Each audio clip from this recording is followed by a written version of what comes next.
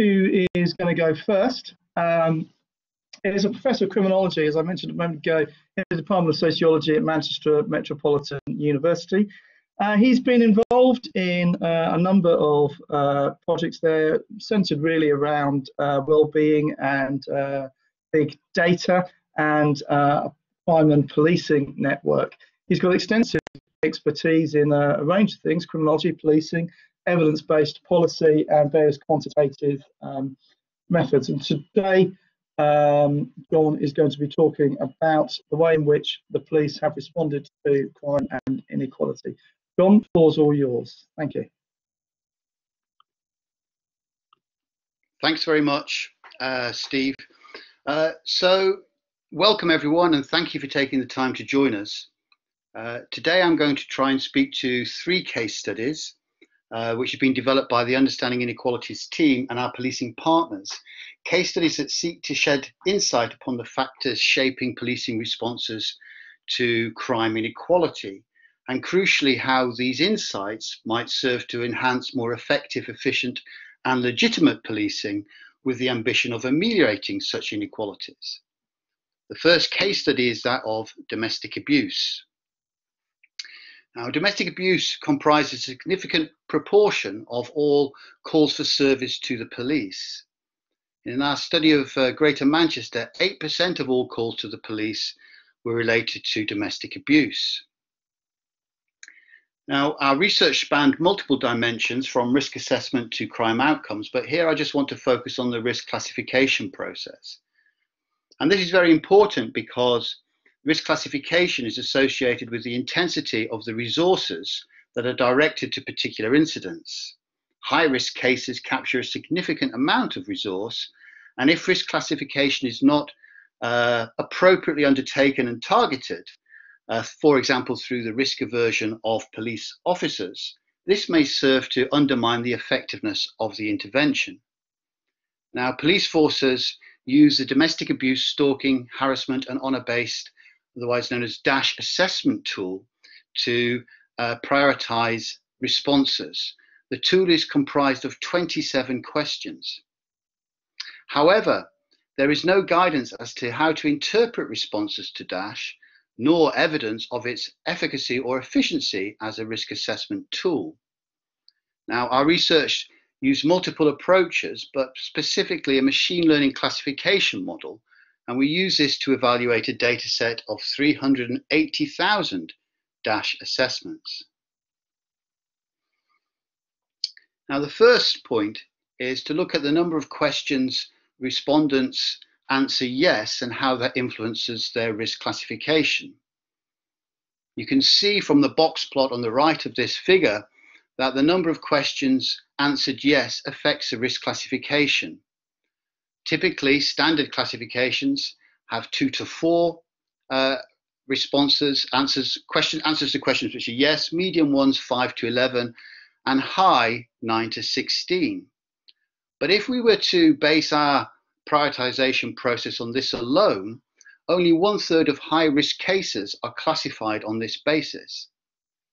In other words, some risk assessments which have between 9 and 16 yes responses are not classified as high risk, and some that have not answered 9 to 16 questions yes are classified as high risk. So the number of questions and individual answers yes is not unimportant, but the classification process we find is shaped by the type of questions and individual answers yes. And here on this slide, I'm contrasting existing research based on the pioneering work of Robinson and her team, in which she interviewed police officers to ask them which questions were associated with high risk, and our own data science approach, in which we evaluated 380,000 DASH assessments. Now, if you look at the questions identified under each, you can see that there is some limited overlap between the questions police officers say that they use to identify high-risk cases, and in our case, the questions which we find them to use in identifying high-risk cases. In short, what we can really say is that the perception of police officers does not necessarily match their actions. So responses to Dash are not interpreted in a consistent manner, and this may prove to be problematic. It's clear that not all questions are of equal importance, and certain key questions hold a greater influence on risk categorization, and as our research went on to show, on the crime outcomes that emerge from these cases. We see that reliance upon Dash varies according to the victim characteristics. It varies according to individual and relationship characteristics. The use of Dash is varyingly applied across police divisions. Area deprivation influences reliance upon Dash, and the time during the day at which a Dash assessment takes place also influences the outcome.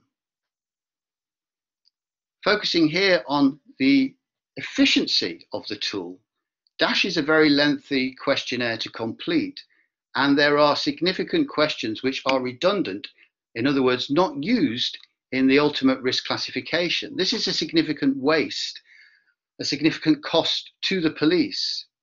We calculated that in an average year, 190 police officers could be saved, their time could be saved with a more refined Dash tool. Just think of the potential of redeploying 190 officers to address the consequences and resolution of domestic abuse.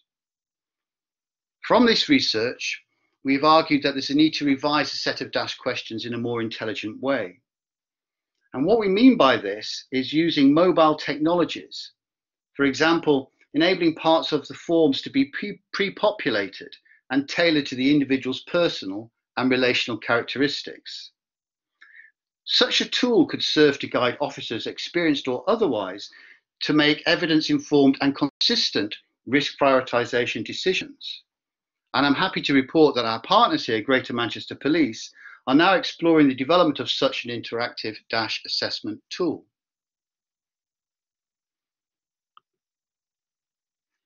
Moving on to our second case study, and this is an examination of violence associated with the nighttime economy.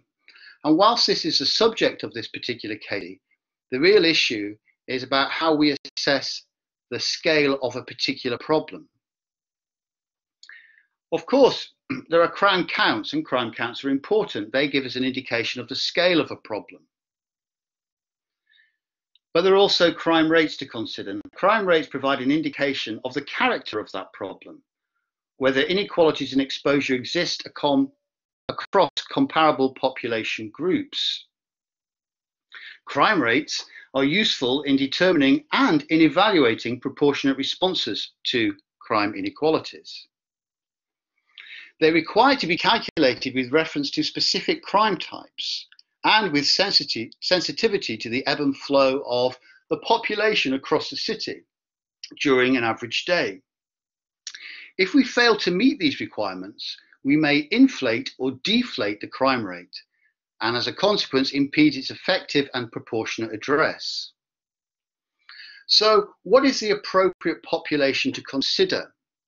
Our research has advanced the notion of an exposed population at risk, which we define as a mix of residents and non-residents who may play an active role as an offender, victim, or guardian in a specific crime type who are present in a spatial unit at a given time.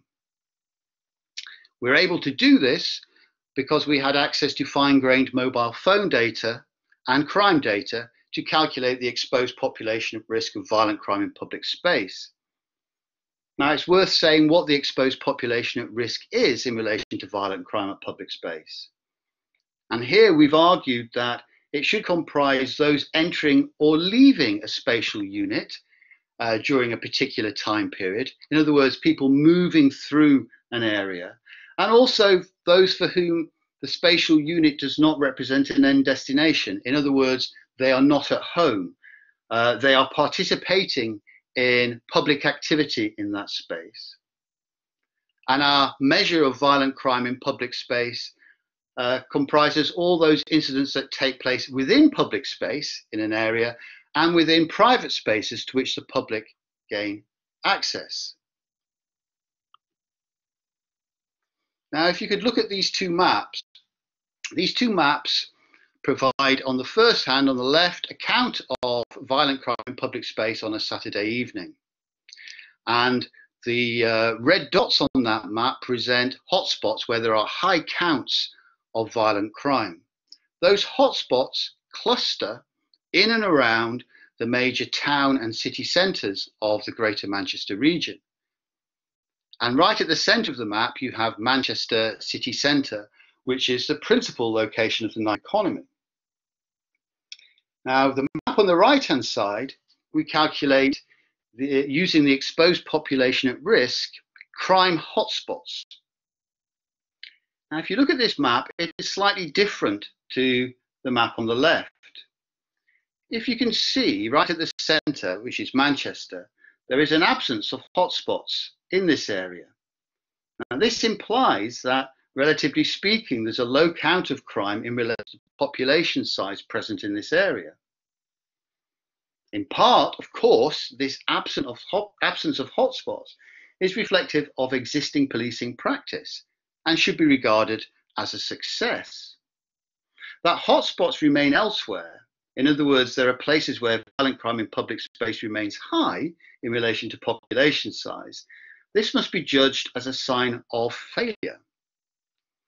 But why does this pattern exist? Well, following the research, we undertook interviews with policing staff, and they confirmed that greater police resources being drawn into Manchester city centre on Saturday evenings at the expense of surrounding town and city centres. What I hope you can take from this is that by using such novel data and this approach to calculating a crime-specific exposed population at risk, this can be used to guide the deployment and redirection of policing frontline resources. This particular research provokes a wider consideration of the demand for and supply of policing, and this led to this more substantive piece of work, which I'm going to move on to now. Now, this particular piece of research looking at the demand for and supply of policing had several motivations. The first to mention is that there's been some considerable debate over recent years about how the police are funded, and there's been various proposals to revise the police funding formula.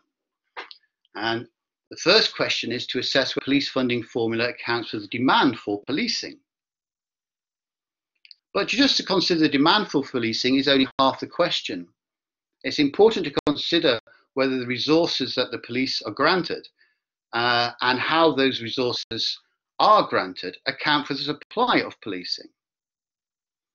Now, the police funding formula and associated approaches combine a range of neighbourhood, socio-demographic and economic factors and land use-based factors.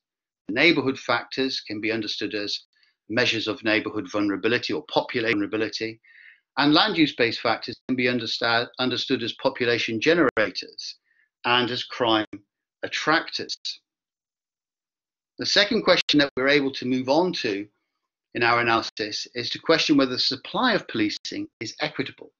Now, this is an important question because if like demands are rated too differently, then there is evidence of inequity, and such inequity may damage public confidence in policing.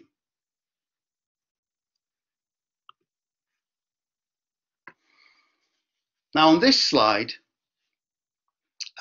you can see a pie chart to the left of the figure. Now, unfortunately, this pie chart is meant to be interactive, and currently it does not appear to be so. But the pie chart on the left shows crime, antisocial behaviour, and public safety and welfare, three of the major demands on police. And if the slide was actually working, which unfortunately it's not, it would show that the scale of these demands vary across the course of the day. The maps on the right-hand side of the figure would represent the shifting patterns of these demands of crime, antisocial behaviour and public safety and welfare across Greater Manchester, our case study area, through the course of the day. And if you were to see these, you'd be able to see that the patterns of these three types of demand show a similar consistent spatial patterning according to the time of day. Now, from this, we ran a number of models. We ran a model examining the variables associated with the demand for policing, the variables associated with the supply of policing, the variables associated with the total resource consumed in meeting those demands, and we also looked at the marginal resources associated with calls for service around crime, antisocial behaviour, and public safety and welfare. Now, how to interpret this? We've simplified this. We ran multiple models looking at different time periods. But here we have this global model.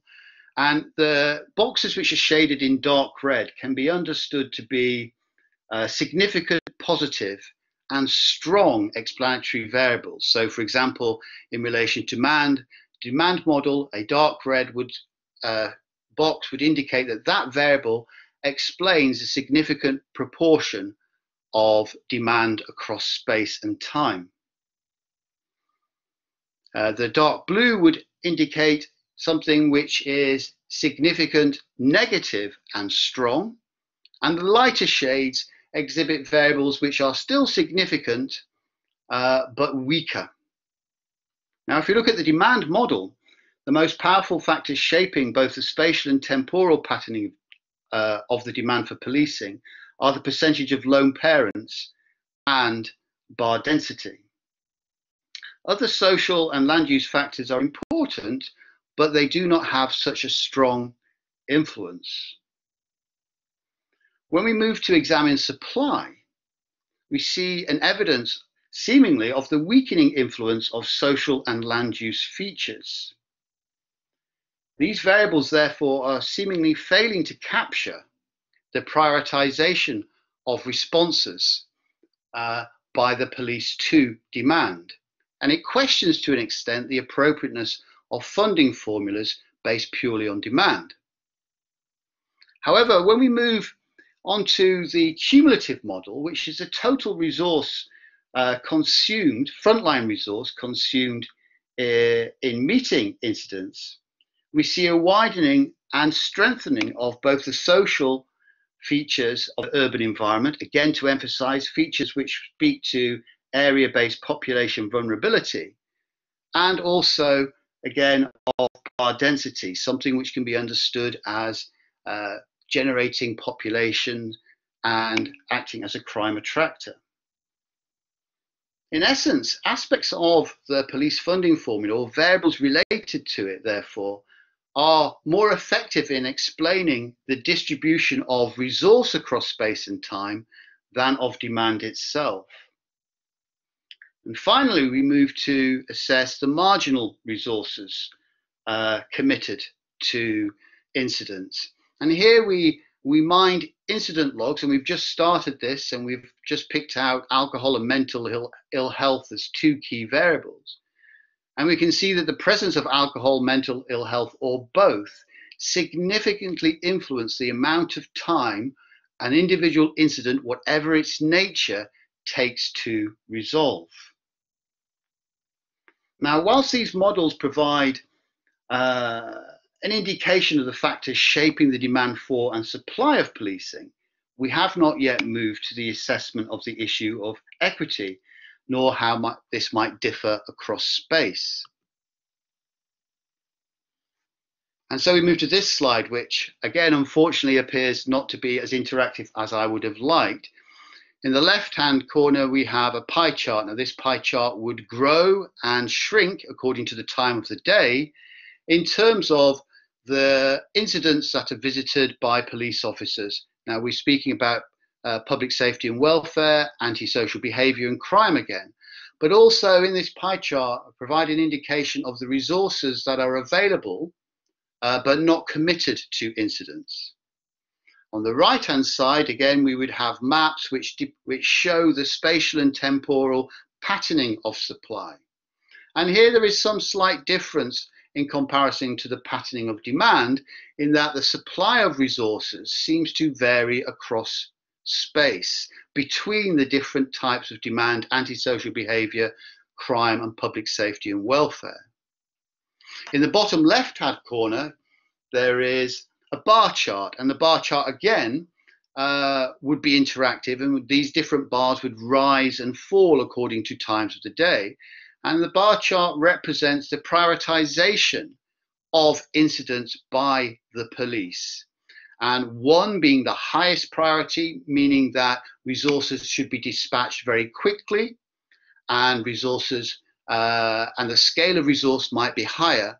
And as we move down to 5, a lower level of prioritization, this does not necessarily result in a deployed resource, and there are other forms of resolution. And when we began to examine this, we started to see that the priorities given to crime incidents, public safety and welfare incidents, and antisocial behavior incidents varied according to the time of day. So there appeared to be some form of inequality in time in terms of how incidents were responded to.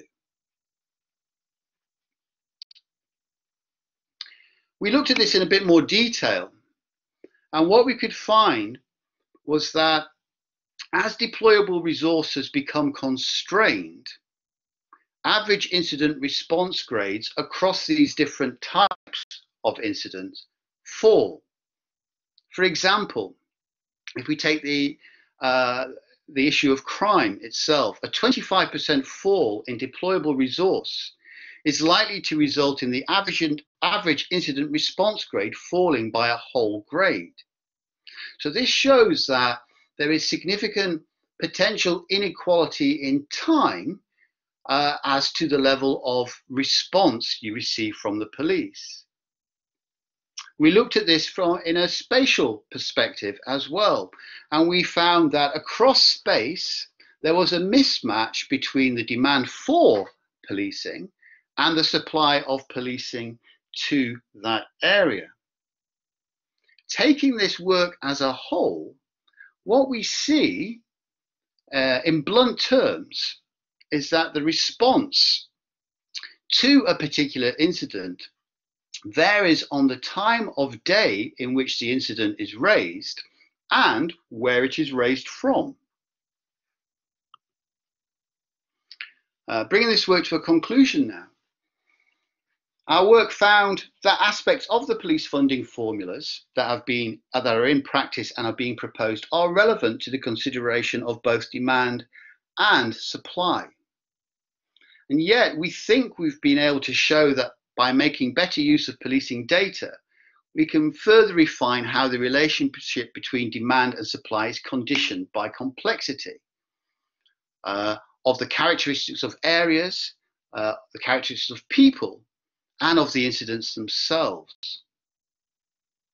Crucially, this is important not just for addressing the capacity of policing, but also the capabilities that are required of policing. The research found, again, to emphasize that the supply of policing, due to the spatial and temporal mismatch of demand and the availability of resources, can lead to inequitable outcomes. And again, we hope to show that we've shown by making better use of policing data, that it's possible to develop a better demand and supply optimization model, which can be used to inform effective, efficient, and equitable policing. And this is where the Understanding Inequalities team are moving to develop research now. Thank you very much for listening to me.